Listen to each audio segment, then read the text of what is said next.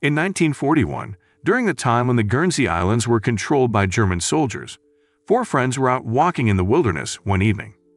However, they got stopped by the soldiers because it was past the curfew imposed by the Germans.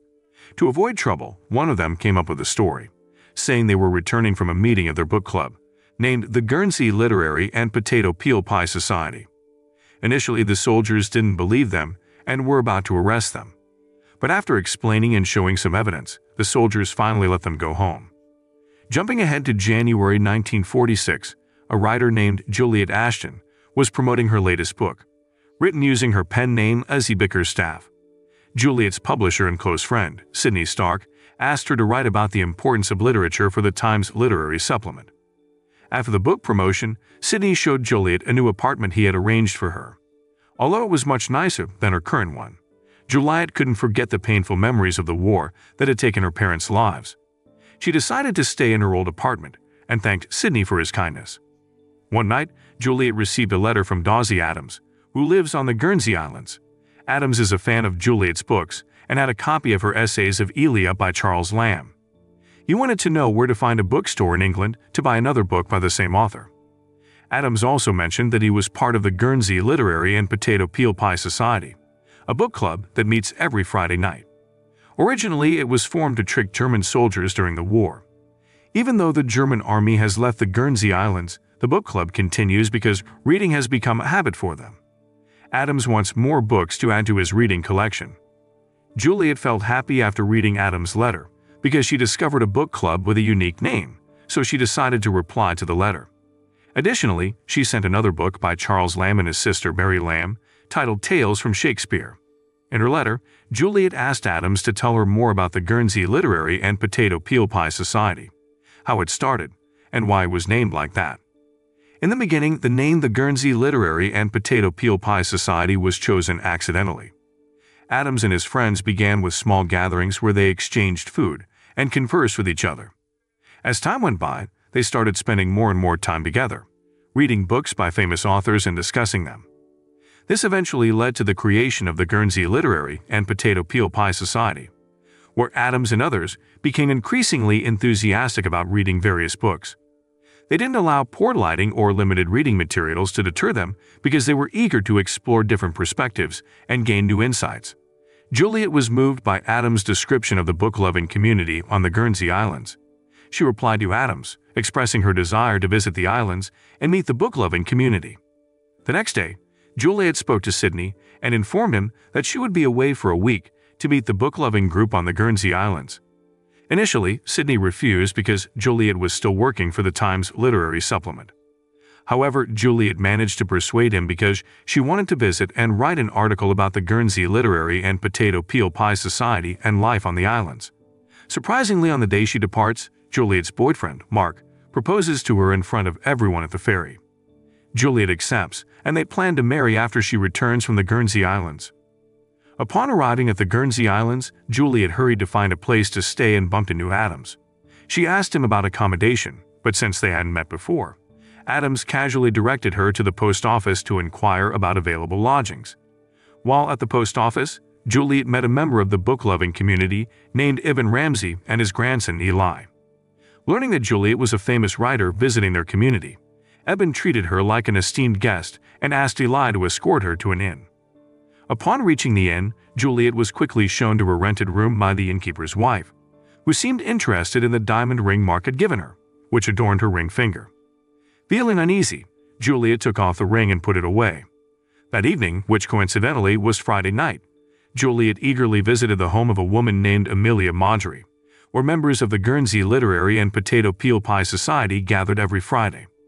There she met other community members, including Isola Pribby. Juliet learned that one of the founding members, Elizabeth, who was also Amelia's daughter, was absent as she was overseas. However, Elizabeth's young daughter, Kit, was present. As everyone got ready to begin the meeting, Adams showed up and was surprised to see Juliet there. After introductions and some chatting, Adams and the others invited Juliet to read a book by Anne Bront. Following Juliet's reading, they started discussing various famous literary works like Jane Eyre, Wuthering Heights, Anna Karenina, and others. Each person shared their thoughts and arguments about the books, making the meeting lively and enjoyable. After the reading and discussion, they served Juliet potato peel pie, a dish that had become the community's signature. Juliet was delighted to be among fellow book lovers who were so eager to discuss literature, and warmly welcomed her. However, her happiness and the friendly atmosphere quickly changed when she mentioned her plan to write an article about the Guernsey Literary and Potato Peel Pie Society for the Times Literary Supplement. Suddenly, everyone went quiet. Even Amelia reacted negatively to the idea, assuming that Juliet's visit to their community was solely for her own interests. Feeling regretful, Juliet goes with Adams and Elizabeth's daughter, Kit, back to the inn. Kit now lives with Adams since Elizabeth went abroad. Juliet apologizes to Adams for her earlier behavior, feeling it was a bit arrogant. However, Adams reassures her that it's fine and explains that Amelia is cautious and doesn't trust people she just met easily. Before Juliet goes into the inn, Adams gives her a flower as a thank you for giving him the book he wanted. The next day, Juliet calls Sydney to share her excitement about meeting the Guernsey Literary and Potato Peel Pie Society and being part of their group. However, when Juliet suggests writing an article about the community, they decline.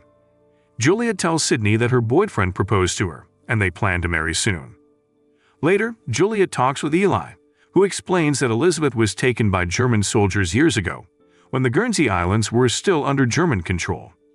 Despite this, everyone remained hopeful that Elizabeth would return to them soon. In the afternoon, Juliet and Adams take a walk along the beach, where Adams recalls the harshness of the German soldiers during the war. During their conversation, Juliet asks about Elizabeth's arrest, but Adams doesn't give many details. Juliet then approaches Privy and asks about Elizabeth's arrest. Privy reveals that Elizabeth's sister suffered greatly at the hands of the German army during the war. Fuming, Elizabeth cursed at a passing convoy of German soldiers, which led to her capture. Privy explained that Amelia rejected Juliet's idea to write an article about the Guernsey Literary and Potato Peel Pie Society because she had lost her two daughters. Privy feared that such an article could bring back painful memories Amelia had been trying to forget. Understanding this, Juliet approached Amelia and assured her that she wouldn't write the article. Instead of going back home as planned, Juliet decided to stay in the Guernsey Islands to help Amelia and search for Elizabeth. Juliet reached out to Mark, who was serving in the armed forces, to help locate Elizabeth, who had been captured by German soldiers. She also asked Sydney for more time to stay in the islands, causing Sydney to cancel several planned events. While there, Juliet resumed writing but changed her focus.